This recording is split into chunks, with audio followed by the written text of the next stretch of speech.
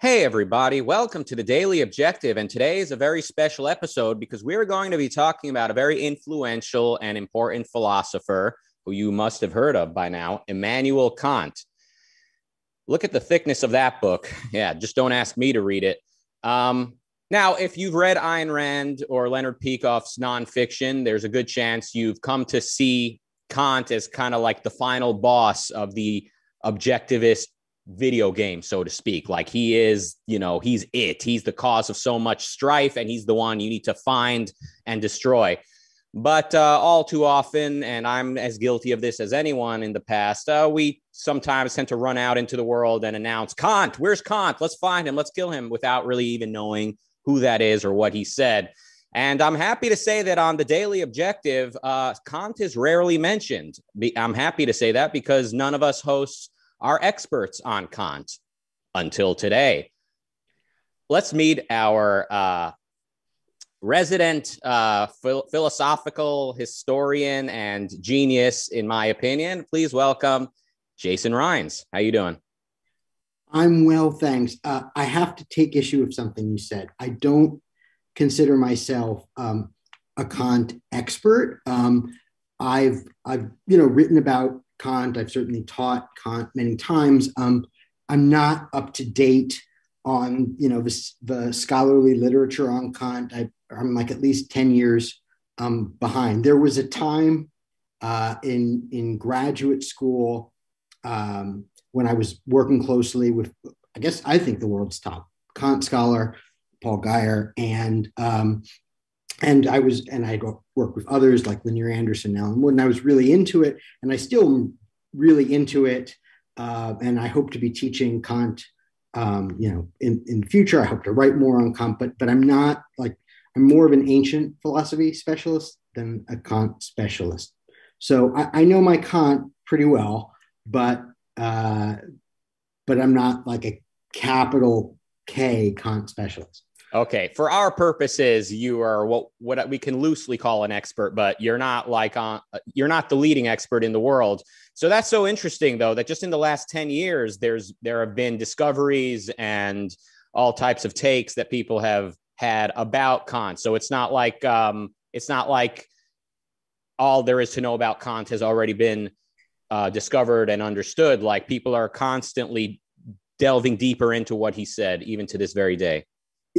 I know that they're doing that. I can't say if there's been a big or major turn in the last 10 years because, like I said, I haven't kept on top of it. But yeah, I mean, even to this, here's what I can say. Even to this day, people continue to have new takes, and sometimes even I would say genuinely discover something new, or if it was not well understood about Plato or Aristotle, and also, I mean, every generation has to reinterpret or at least understand for itself and its own individual members any great philosopher of the past, and then see how their philosophy applies to ongoing changes in science, culture, human problems. So it's never like a settled matter in a certain sense, even if we reach, more or less the right interpretation. And that happens for various figures. Like there's a period of time where yep, they understood that person right. And then in hindsight, or from our perspective, and later it looks like, oh God, they totally misread this person back in the first century, or, but even if they have gotten it, there's a period where they've got it. It has to at least be adapted. It has to at least be re-understood, if nothing else. These types of conversations are like a choose your own adventure book, where you could make a turn at any point and just go down that route. Like we could spend the whole episode just talking about what that means for each generation to study. But I'm going to resist the temptation to ask further about that. And I'm going to ask you this. What was going on when Kant appeared in the world of philosophy? I know there were like two major schools of philosophy. What was going on? What was the situation? And then what was Kant's project all about in sort of addressing the problems that were there? Okay, sure. So they are sometimes called schools. I wouldn't call them schools, and people at the time, I don't think really thought of themselves that way. But there were what historians of philosophy now look back really since Kant and Kant and Kant's student Reinhold have sort of seen philosophy in the 17th and 18th century as largely following into two or three paths of what is now called empiricism on the one hand, rationalism on the other. And if you want to distinguish skepticism from either of those two, then you could say skepticism was a third. So Kant was in Prussia, and which was growing in power as a military kind of state. And Kant was one of the recognized leaders of the Aufklärung movement, which is just the German Enlightenment movement, along with Moses Mendelssohn and a few others.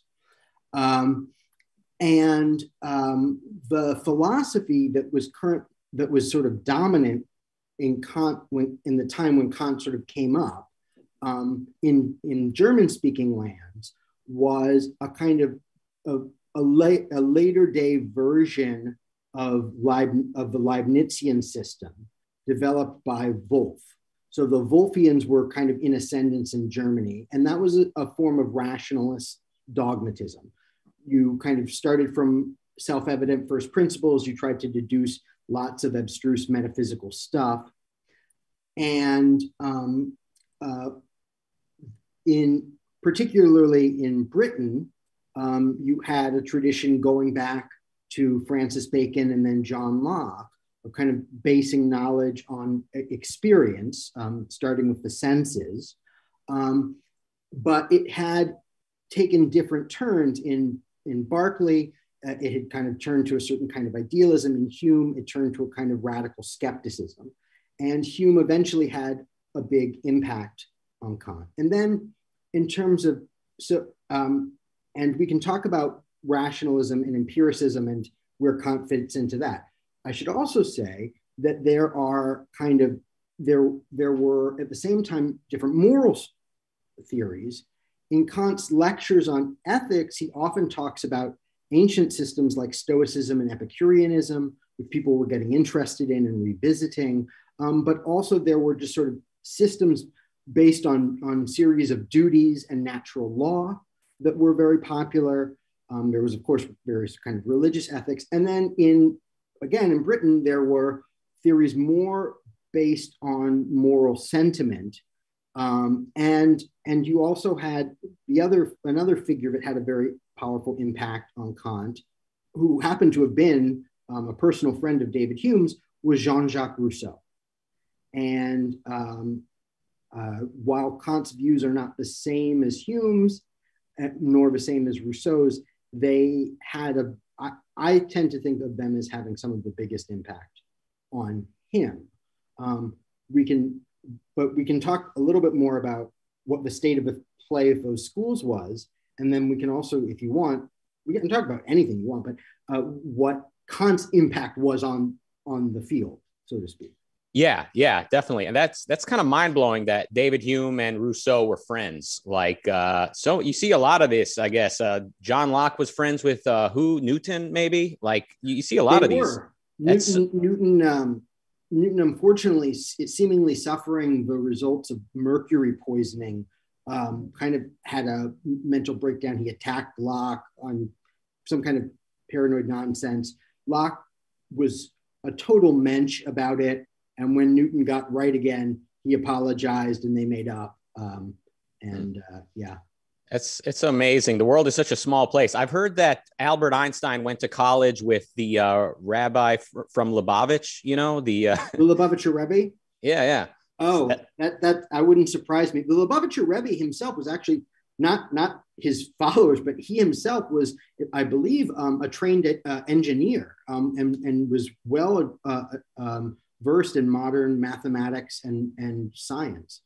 Yeah. So some of the Lubavitcher Hasidim think that actually Einstein got what he knew, got his knowledge or whatever from the Rebbe. Like the Rebbe was too busy with religious studies and he gave Einstein his discoveries. Yeah, but there are some ancient Jews and Christians who think that Plato got his philosophy from Moses, but they weren't right either. So they weren't right. Okay. All right. Okay. All right. Jokes aside, or back to the topic at hand. So the empiricists and the rationalists, many people think they disagree on everything, which I suppose in a lot of ways they do. But one thing they agree on is that the only real knowledge you have is in your head, already in your head. Is that correct? Right. Yeah. So even as early as Descartes, who's a generation before Locke, not so much in Bacon, but in Descartes and certainly in Locke, and then definitely in Berkeley and definitely in Hume, you do have this kind of what's sometimes called the way of ideas, which is that we kind of do philosophy by looking at these ideas or impressions that we have. These are understood to sort of be mental phenomena. These figures are not direct realists about perception. So like, they don't think that like we just see the thing. They're sort of view as our perception gives us ideas or impressions. And then what you very quickly end up with is a problem that we today sometimes call the veil of appearances. So, think of it like this. You look at an object and you and I see it in color, and someone tells us that a dog sees it in black and white. And then the question is, okay, so the color, is it real? Is it really in the object? What about and then what some people do, Locke does this, and Locke actually got it from Boyle and these empiricist British chemists. You distinguish primary and secondary qualities, you say, and this idea really comes from ancient atomism. And you say, okay, well, the shape of the little particles that make this up, that's real. The motion of those things, that's real. But the flavor that it has when it hits your tongue, that's like maybe caused by those underlying things, but that's not but the flavor is not in the thing. That's just you. And Descartes says similar things. Descartes also thinks there's just extension and motion, and that other things are sort of built on the imagination on the basis of it. But then you get this further problem, which is one way you sort of can go from there is, well, what about other things like space and time, right? Like, why do we assume that extension or motion or shape, why do we assume that's really in the object? You could imagine a kind of creature that thought of these things non-spatially, or maybe you can't imagine it, but you can at least put those words out and it makes some coherent sense. Or in general, if we have direct access to the stuff in our mind and not the world, then at minimum, finding out things about the world is at least a two-stage process where like we would have to, one, kind of translate from what's in our head to what's in the world, and two, we would have to sort of validate in principle that translation process. We'd have to say, how is it I can go from this mental stuff to objective or external worldly stuff? And very quickly, what you find is that that you can't readily bridge this. The empiricists, I think, come to that sooner. That is to say, with Berkeley, it just becomes idealism. With Hume, it just becomes radical skepticism. The rationalists, essentially, one way to think about them, one way that I think Kant thinks about them, is that they think that pure reason, by using various self-evident truths, can sort of deduce our way out of this problem. That it can, and in fact, that's exactly what Descartes does in the Meditations after he establishes his Archimedean point, his sort of foundational point that can't be doubted, the cogito, and that I am a thinking thing, and I exist. and then on top of that, using very metaphysical, abstract ideas, a proof of the existence of God. He goes from those two kind of things to an argument that God wouldn't be a deceiver, and so he wouldn't completely deceive me about there being an external world, and you kind of get the world back, which you, by the end of the second meditation, it could left in doubt if there was anything that existed other than your own mind. And you get it back by using these very abstract metaphysical and, in a word, rationalist principles.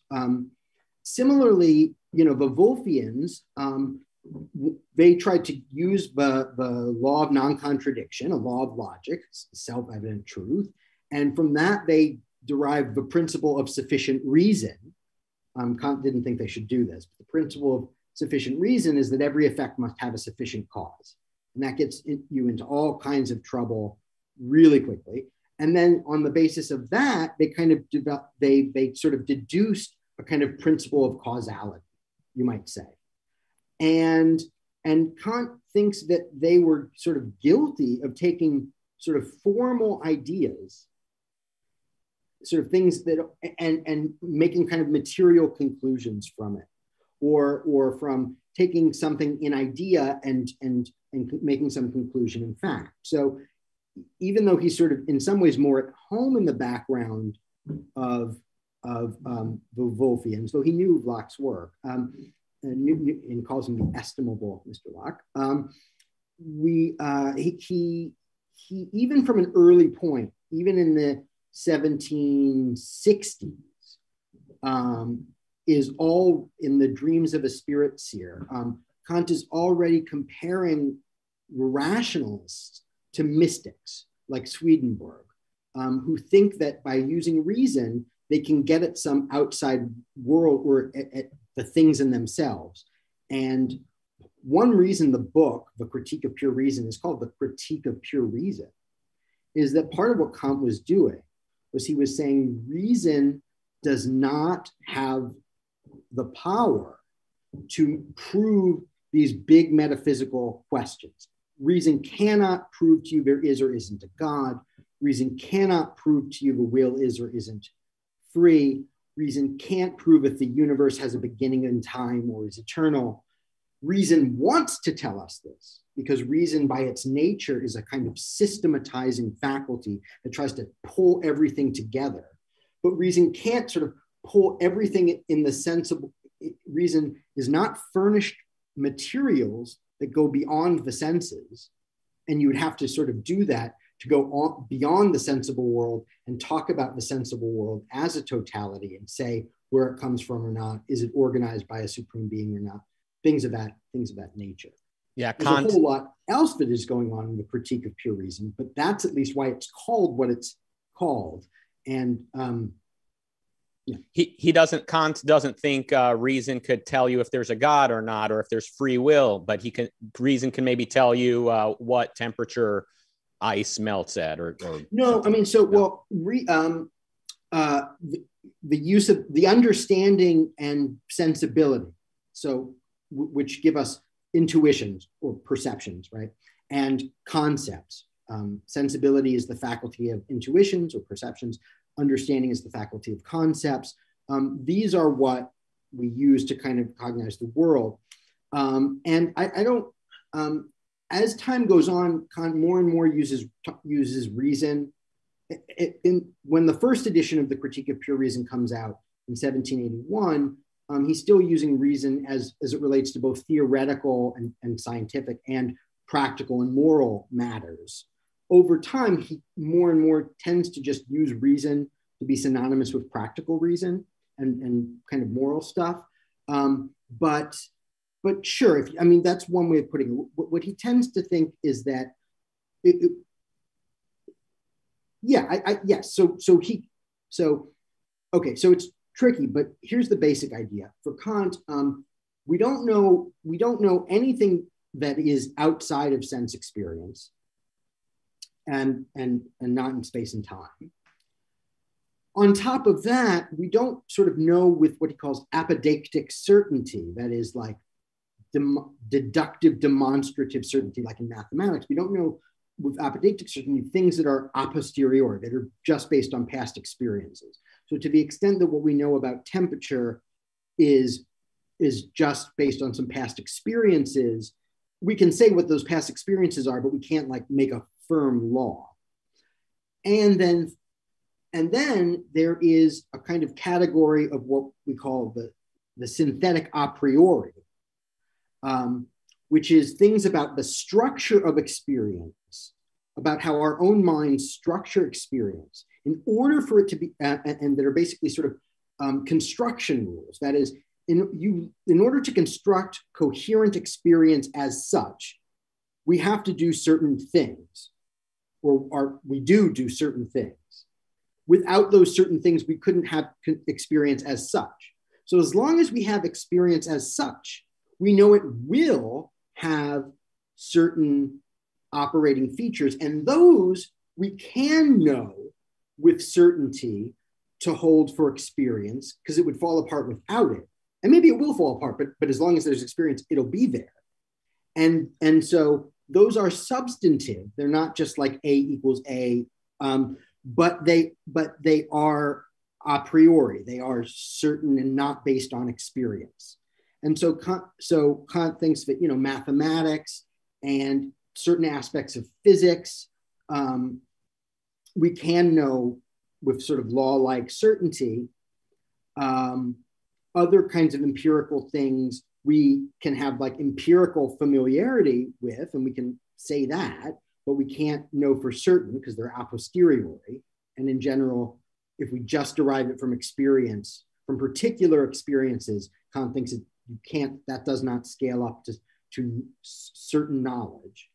And then there's any kind of claim we would make that goes beyond experience, about which we cannot know at all. All we can say, in the case of something like God or freedom of the will, is that reason can neither prove nor disprove that these things are so.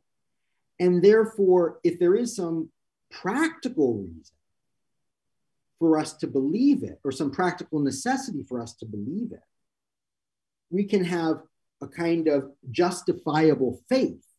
It is faith, not knowledge, but its justification is not epistemic. It's not the justification of having good evidence. It's the practical justification of, I have a good reason to want to believe this. A good reason, not evidence, but a need. So for example, there's this sort of moral argument for God, like, well, we have these duties. We know that these duties can conflict with happiness. It would be really hard if we lived in the kind of world where it was just impossible to do our duties at all without it just like destroying us. Now, if there is a God, which is to say a common author of the laws of nature and the laws of morality, we could be in a universe where doing your duty was consistent with a reasonable amount, a bearable amount of happiness. We'll never know if we live in that kind of world or not. We have to act like we are. Why? We have an absolute moral duty to do our duty. We have to act like it's not pure self-sabotage to do that. And we don't know if maybe it is, but we have to act like it's not because of our duty. And to do that, we need to believe that somebody made this universe line up appropriately. So, and no one can prove that it isn't so, though no one can prove that it is. So choose to believe. And this is a theme, I think, that probably an aspect of Kant's philosophy that it is what he means is well captured in his famous saying, I found it necessary to deny knowledge to make room for faith. Meaning, I found it necessary to deny the supposed BS knowledge posited by these rationalists, that they could deduce the existence of God, that they could do this, they could do that, in order to make room for genuine faith. I also think it's something you can see like later on reflected in something like The Will to Believe by William James and others. Mm-hmm. many people, especially like atheists and all types of secularist intellectuals, they think Kant is doing great work. He's basically saying you cannot prove whether or not God exists or anything like that. So leave that to the faithful. But we're able to use reason to deal with reality. So to them, they think that he's moving away from mysticism. Is that a fair? For some, I think there are some atheists. And if atheism does not equal agnosticism, if those are really distinct categories, then atheists are the people who say there is no God.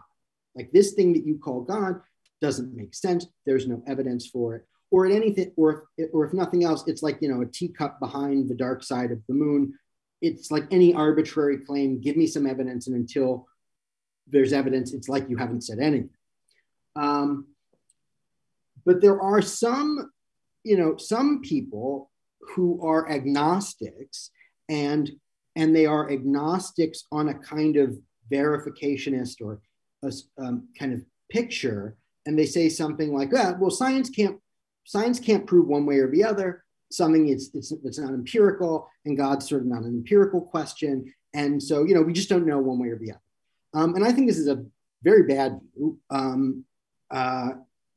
And if you think Kant's doing good work there, I think you've made a real problem, particularly because I think metaphysics, first, I think we can have knowledge of the empirical world a posteriori, that is from experience.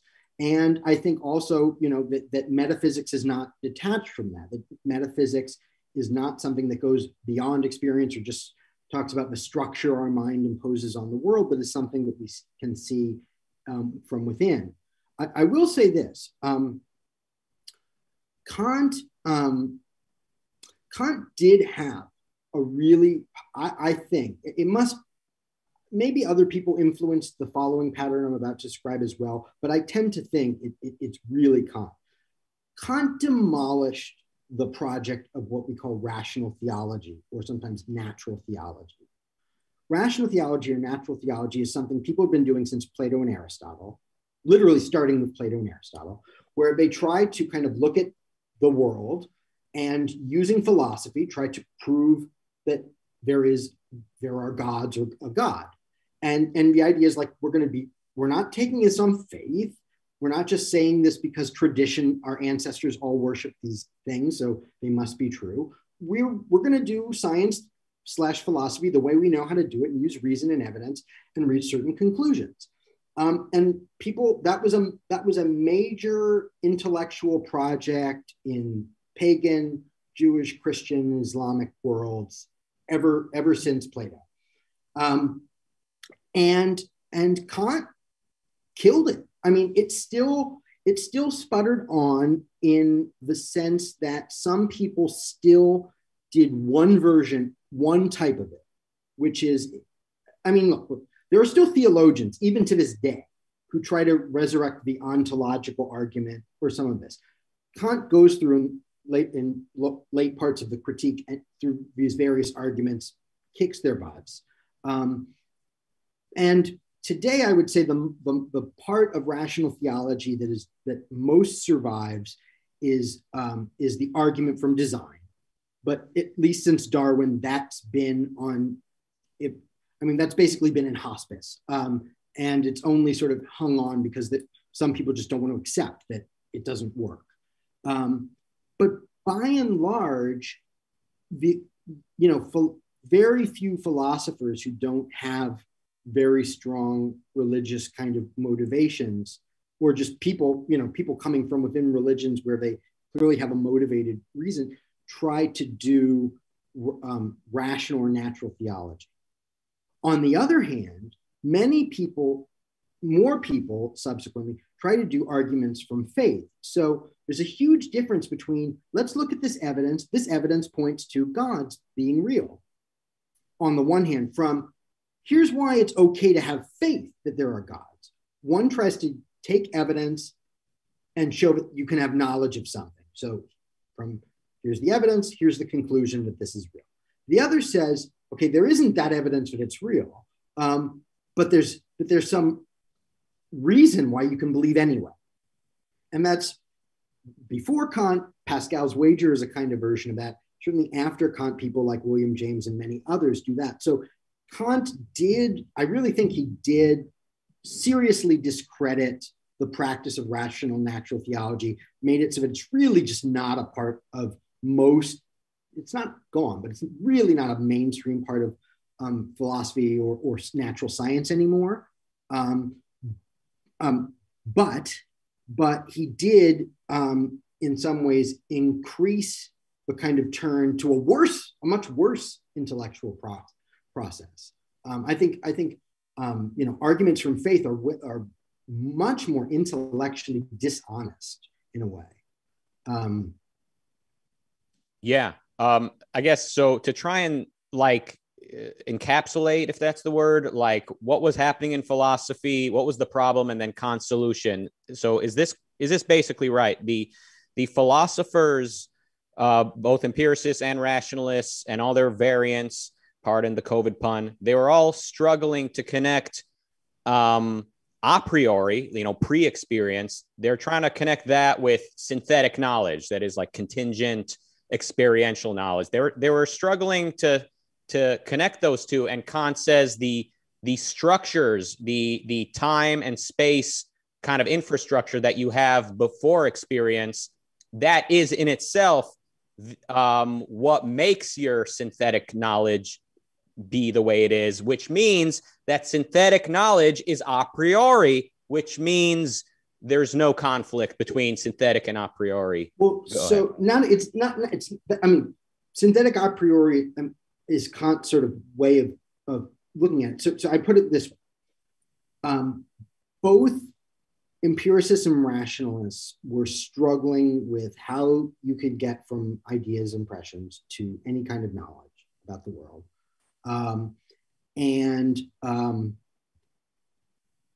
Kant, in what he famously called his Copernican revolution, he said, stop asking that question. Instead of asking, how do you get from the head to the outside world to knowledge of things in themselves? You can't.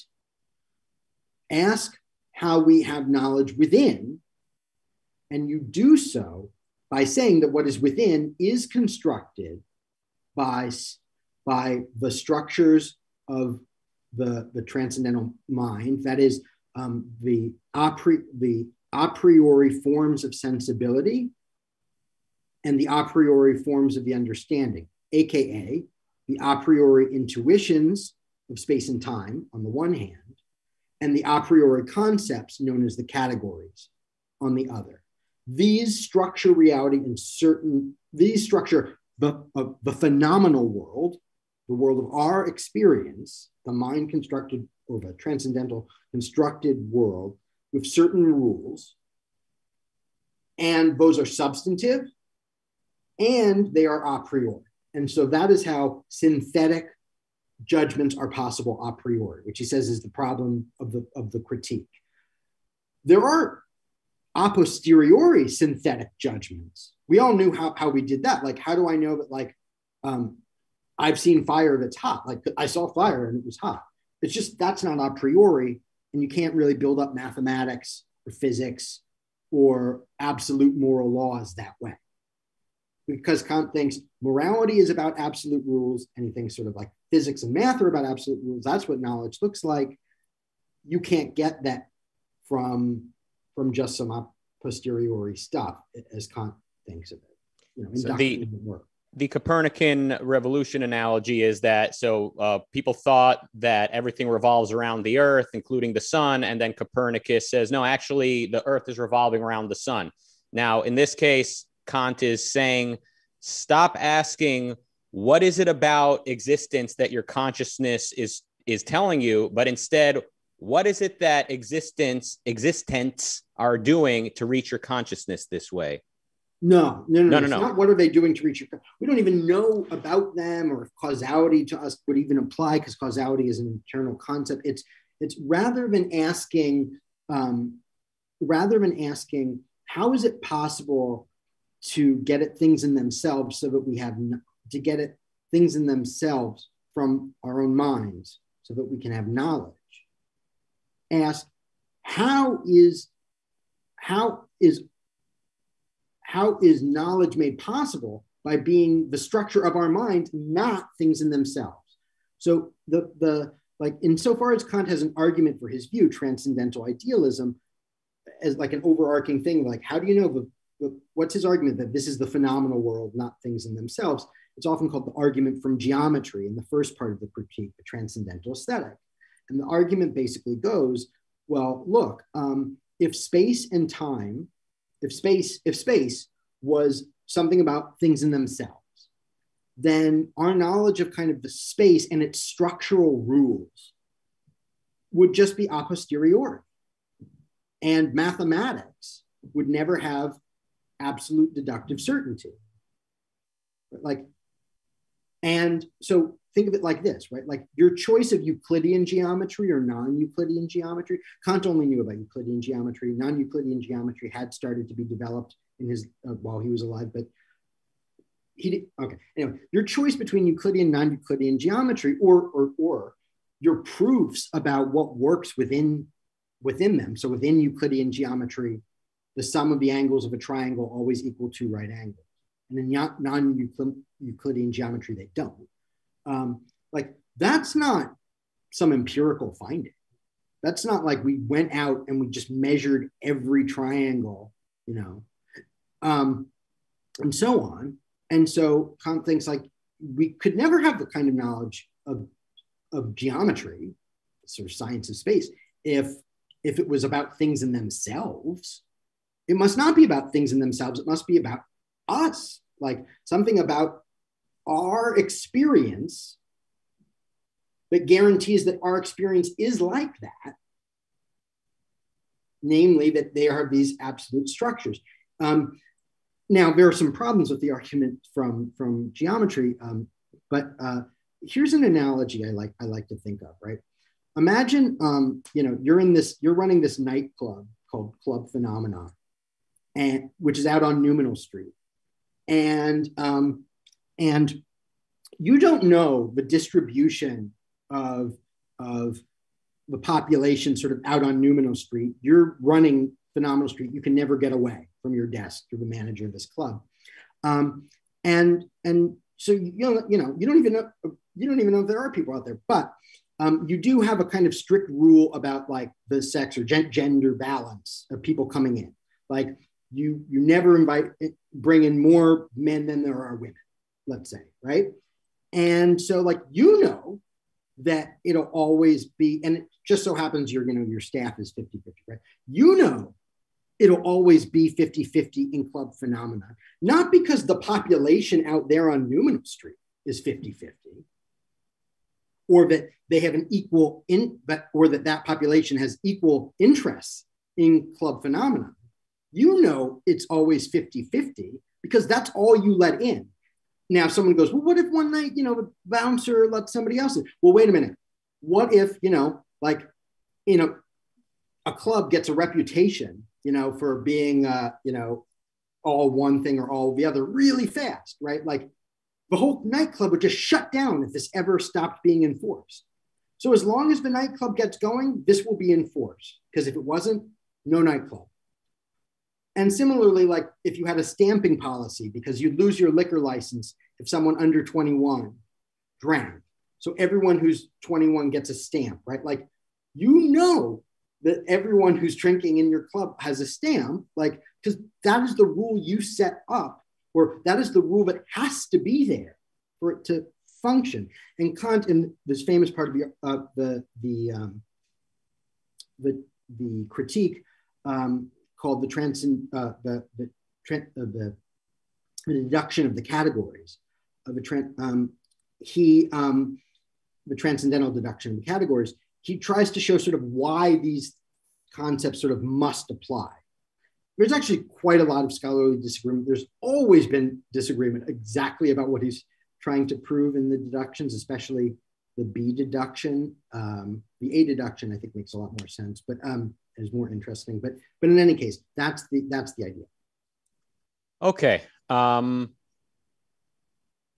Even though we're basically out of time and we still have super chats, I mean, What's so bad about all of that? Like, why does Ayn Rand see Kant as such a problem? Is it because he's making consciousness primary when all is said and done, whereas the earlier philosophers, the Enlightenment philosophers, they were interested in understanding the world, but Kant is saying, really, your consciousness and club phenomenal is all you'll really ever know. Is that right? Yeah, it's a couple things. So in earlier philosophers still wanted to try to get at the external world. Now, some of them were mystics, and the external world they were trying to get at was an unreal, like, heaven or something like that.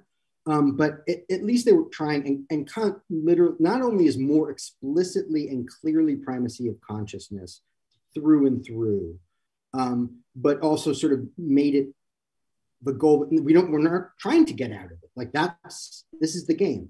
And all sort of subsequent philosophies have, not except perhaps Rand's, or major ones at any rate, have kind of run with some Kantian insight that, like, yeah, we have our sort of forms of awareness, and forms of awareness are not means of cognition of reality. They are the barrier to cognition of reality, and they are the means of cognition of our own constructed world. So that's thoroughly primacy of consciousness in a far more in a totally consistent kind of way, and even reversing the sort of aims of it, right, unashamedly. And that's metaphysically and epistemologically. And ethically, Kant completely divorces morality from values and makes it entirely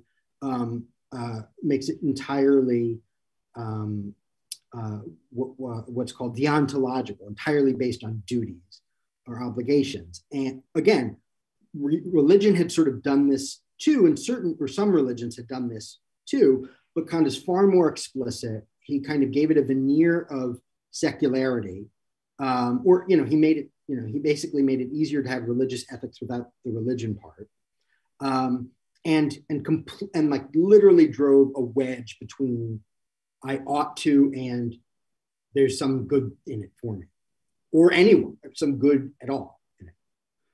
So now what was right and what was good are just totally distinct. And I think she thinks, yeah, he's just that. And by these two kinds of broad movements and all the particulars involved in them, he's, the quote unquote all destroyer.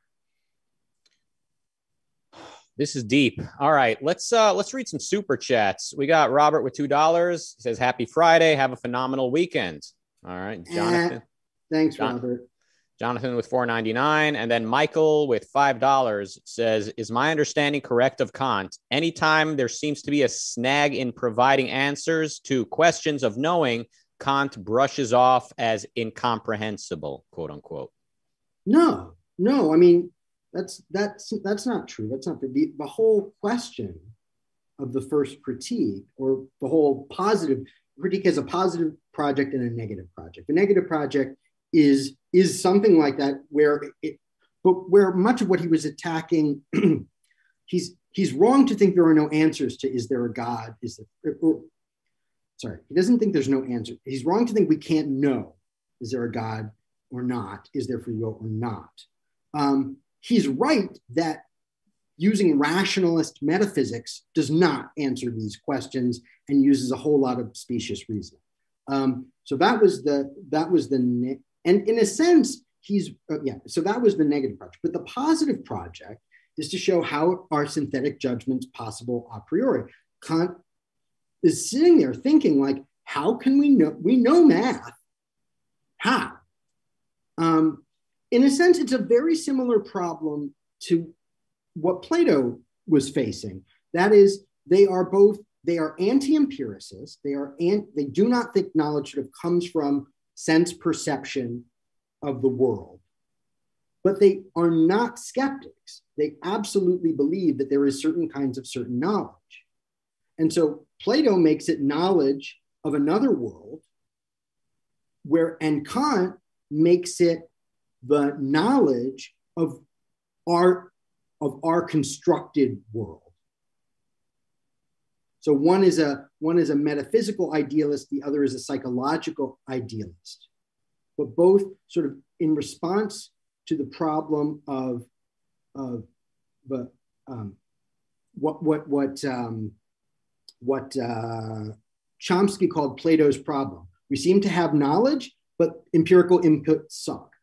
In response to sort of quote unquote Plato's problem, they propose they go to length to show and Kant in more technical detail and Plato of how that works. It's just both of them take it away from the external world as both end up making the sensible world not really real, which is bad. Yeah. Okay. And yes, we can go all into the positive philosophy Ayn Rand offers, and kind of once we're equipped with that, we can sort of identify a lot of steps that other philosophers skip to get to where their starting point, I suppose. All right. Super chat. Michael with $9.99 says Kant is a more consistent version of Plato and Rand is a more consistent version of Aristotle. The ultimate boss is Plato. All bad ideas in history are spin-offs of Plato. And you say? Well, so yeah, I know that's what Leonard Peikoff says at the end of his Opar book.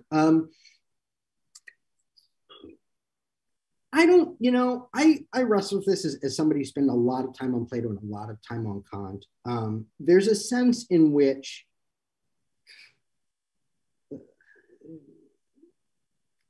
I don't know. There is something different about their views. The way Leonard puts it is Kant is Plato shorn of Hellenism, and Rand is Aristotle shorn of Platonism, which is a very witty way of putting it. And I love that formulation, but I sometimes think that I don't, the shorn of Hellenism, but it's hard. There's something essentially mystical about Plato. There's something mystical too about Kant, particularly when he starts talking about morality and where the categorical imperative comes from and how we get it. That's where you see Kant is sort of most mystical, most like he's less skeptical and more like somehow we just magically know. I don't know. I will say, let me say this. I will say that in terms of who's the final boss, as you'll know from many a video game and many an anime, when you encounter the final boss and defeat him, he then takes on his final form, which is the ultimate part of the boss fight with the ultimate boss. Mm-hmm. And in that sense, Kant would be. So now I assume my final form. So Plato is like Shredder from Ninja Turtles, and then when Shredder drinks the ooze and becomes Super Shredder, now he's Kant. Is that yeah. In TMT 2, Secret of the Ooze. Mm-hmm. So I think as human beings, we want stories and we want absolutes. Like we want to see this as the embodiment of evil and this guy over here as the good guy. And oftentimes there are very clear-cut good guys and bad guys, and there are the stories we sort of are often accurate summaries. But when it comes to something like this, like there's going to be some nuance, and it's one thing for Leonard Peikoff, who really, really took the time to read this, to then say, Kant is such and such and Plato is such and such. But the average reader, like we might sometimes rush too quickly to jump into this video game analogy and sort of run with it. But as today's episode ought to demonstrate to me and to many of the viewers, scholarship is serious business. And, reading a paragraph in a nonfiction essay in one of Rand's essays is not sufficient to really, really play with the big boys in terms of discussing and understanding Kant in the context of history. There's kind of the lesson I've learned, I think. All right. Jonathan, any comment, or should I keep going with the chat? Just say, don't hate what you don't know. If you know and understand something and you think it's awful and you hate it, that's okay. I think in general, that's yeah. Jonathan with 99 cents. And you know, I mean, focus on the positive is kind of what I tend to say. I mean, I know Ayn Rand a hell of a lot more than I know Kant in terms of their work. I focus on what I do agree with and what I do want to study. I will say something that I think will shock some of your listeners. Not only do I love studying Kant, and really actually in a perverse way have learned to love to read Kant, like somebody who's acquired a taste for ouzo. I have learned positive philosophic things from Kant. He is a genius. He's brilliant, and some of his insights are put their finger exactly on a fundamental issue. Even if he takes the wrong stance on it, he gets to the heart of things in a way that nobody except Plato and Aristotle and maybe Rand do. And it's really insightful. And so, I mean, that was a long process learning what you could sort of distill, but you know, it's not like, look, there are some post-Kantian philosophers and it's a lot of gobbledygook. Some of it makes sense. Maybe some of it doesn't. Some of them do, some of them don't. But where, like, you know, it's real hit or miss whether there's anything intelligent going on. And Kant's not like that. It's always going to be really, really intelligent stuff that's worth spending time thinking about, even if it's profoundly wrong, and even if you profoundly come to profoundly disagree with it. And we are truly out of time. So let me just we need to wrap it up because we got Jim Brown coming up in about 5-6 minutes. So thank you, Mark. Thank you, Marilyn. Thank you, Marilyn, again. Thank you, Michael, again. Thank you, Kirk. And thank you, Enric. Thank you, Atlas Spoke. And thank you, Allison. Sorry we didn't get to all of your comments, but hopefully we will store your questions and comments away for the future. Or not hopefully, we will. Yeah, we need to wrap it up there. So coming up at 7 p.m. UK time, which is in a few minutes, Jim Brown's investing show. And today's topic is false profit. It's his new show. He used to be the CEO of the Ayn Rand Institute, wasn't he, for a little bit of time? I used to say, oh, there's the muscle. I said, he's in good shape. There's the muscle. So we've got a former and a current CEO of ARI here on the network right now. Tal Tzfani just launched his new show. 8 p.m. after an hour later on the channel, we've got James Valiant discussing Leonard Peikoff's lecture, A Picture is Not an Argument. Then at 10 p.m. UK time, it's TV Talk with Mark Pellegrino and the writers of The Strike. Today, they'll be discussing the show Justified. All right, Jason, good Lord, we barely scratched the surface of everything I wanted to discuss, but time, as you know, philosophical questions aside, time seems to be very, very strict and uncompromising. So looking forward to continuing the conversation. Let's bookmark this. Thank you. Thanks for having me. Sure, of course. And thank you, everyone, for your participation. Stay tuned for the Jim Brown. Can I plug my podcast? Please. No, I'm just kidding. Everyone plugs a podcast. Wait, do you not have a podcast? We're working on it. You know, we're working on it. I was going to say, if you had a podcast and I didn't know about it, no. Yeah, you'd be the first. Let's put it this way. Anyone who wants to see that podcast happen, speak up. All right, everybody. Thank you. See you all very soon. See you soon, Jason. And goodbye. Bye.